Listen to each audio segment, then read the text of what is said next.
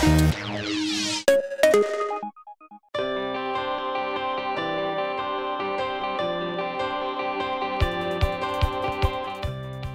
in the sky is usually used for a dining experience, but today we have something different. We have tennis up in the sky, which is incredibly exciting and a first today, and I would say a world first.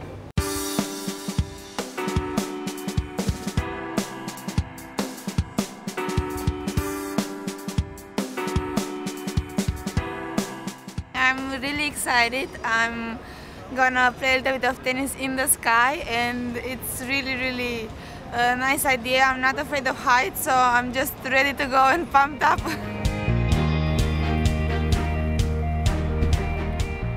I'm embarrassingly bad with heights, terrible. It's one of my phobias, but you have to conquer them at some stage. I didn't realise it was going to be quite as open as it looks, so I'm a bit pathetically afraid at the moment. I think it's the most unusual place I'll be playing at. I mean, I've never been playing in the sky, so and the view is going to be pretty good out there, I think. Okay, this could be interesting. And here we go. Oh my God! Here we go. My knees have gone wobbly.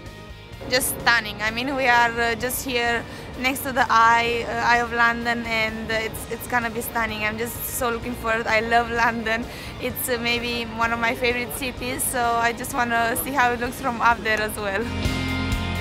This is something else, though. This is really a real experience in London. I'm pretty much afraid of height, so that's why I don't know what will be my reaction, but I'm gonna try to stay focused on my racket and the ball, the thing that I'm able to do, and I think it's gonna be great fun. Level? I cannot lose with You can't lose. Racket. Come on. Scary for me. You know, I tried to keep a brave face on. I screamed once or twice as well. The size of the court might help. If she just gets in normal tennis mode, she could go long quite a lot. So I've got this like nice little drop shot that could be very useful. Tighty whities. I mean he looks the part, doesn't he? Charlie Charles, going back in the day.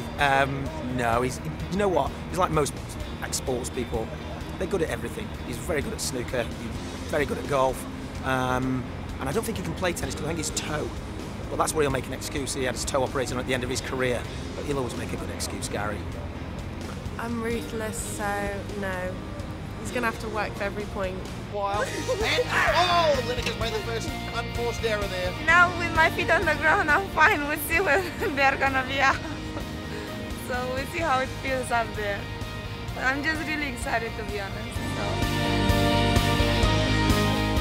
One of the most creative ideas that we've ever done up in the sky, and thoroughly looking forward to the day and enjoying an incredible tennis experience. This is the strangest place I've ever played tennis.